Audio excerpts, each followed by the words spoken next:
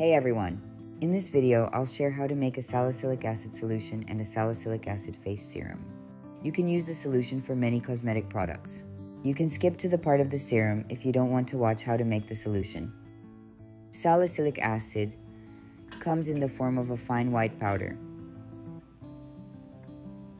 and we need to dissolve it in a solvent to use it for cosmetic products. The first solvent I use to make the salicylic acid solution is sodium lactate. 59 grams of sodium lactate and 1 gram of salicylic acid powder. To make the solution, add the salicylic acid to the sodium lactate and stir to dissolve. You can find more information on salicylic acid in the post on the website. After stirring, leave the solution aside and check after a few hours to ensure the salicylic acid is fully dissolved. Sodium lactate can be used in cosmetic formulas, usually up to 5%, so the solution with sodium lactate will only result in a very low salicylic acid percentage in a total of 100% formula. The next solvent I used was castor oil. Castor oil can be a good option if you want to make an oil-based product with salicylic acid. I used 59 grams of castor oil with 1 gram of salicylic acid powder. This oil-based solution can be used when you want to create a lip products or body products that are oil-based. You can use the whole castor oil solution to achieve 1% salicylic acid in the final product, or half of the castor oil solution to achieve 0.5% salicylic acid in the final product. The next solvent I am showing here is glycerin. The salicylic acid hardly dissolves in the glycerin, even when I use 59 grams of glycerin to dissolve 1 gram of salicylic acid. I'm showing you the glycerin solution here so you can consider that it is a less suitable solvent for salicylic acid.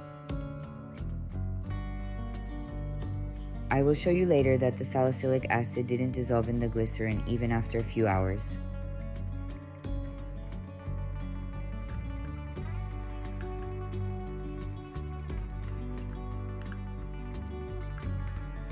The last solution I'm showing here is using propanediol with salicylic acid. Propanediol is used as an alternative to propylene glycol in many cosmetic products. Propanediol is the best solvent I found for dissolving salicylic acid.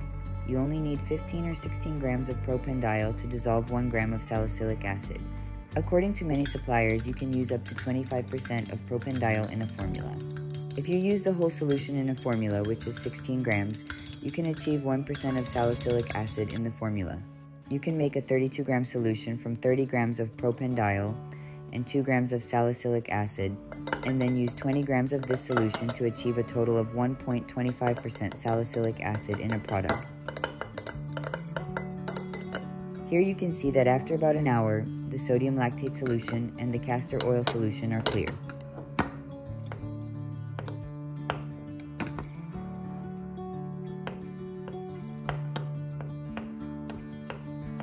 The glycerin solution is still cloudy, and the salicylic acid powder does not dissolve even after an hour. The propanediol solution is also clear, and the salicylic acid is dissolved. Of all the options, the propanediol solution is the most efficient for a water-based formula.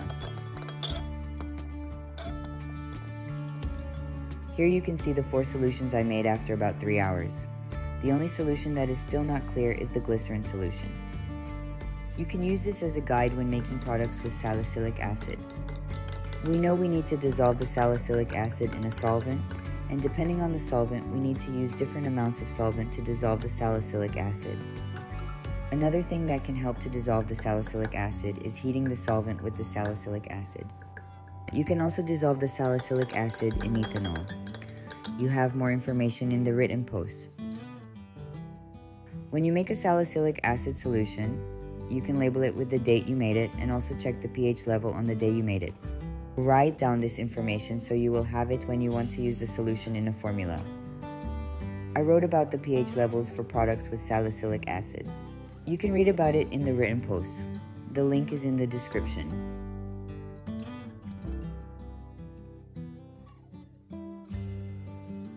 In general, for water-based products, it is best to use a solution with propanediol or propylene glycol. You can achieve a higher percentage of salicylic acid with these solvents. You can use the solution to make serums, hair products, face toners, or body products. Next, in this video, I will show you how to use the salicylic acid solution to make a salicylic acid face serum. To make the face serum, I made a slurry by combining xanthan gum with glycerin. You have the formula for the serum on the website.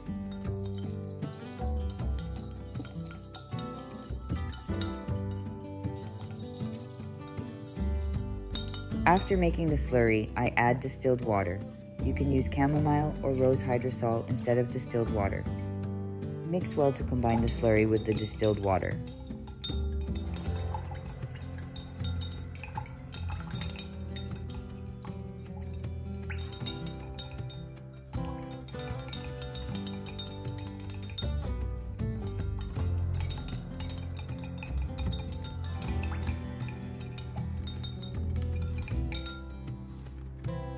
In this formula, I also added niacinamide.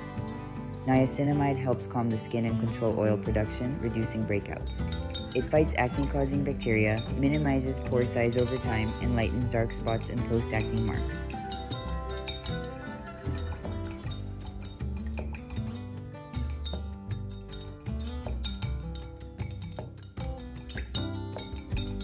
I also use lactic acid for this face serum. The amounts I used and more information are in the written posts.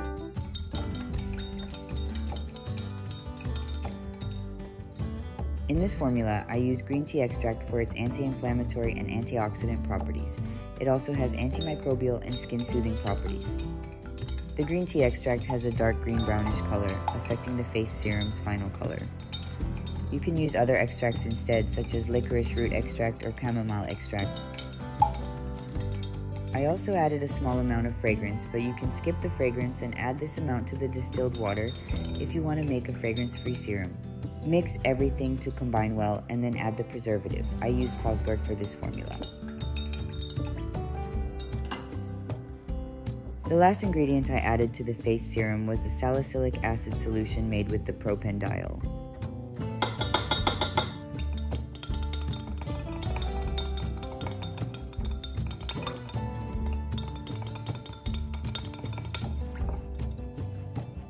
Before pouring it into a bottle, I checked the pH level of the serum. You can find more information on pH adjustments on the website.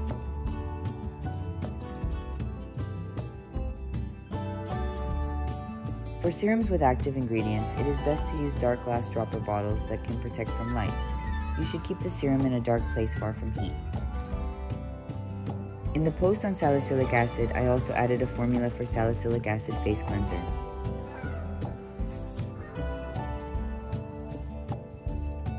This is the final face serum with the salicylic acid solution.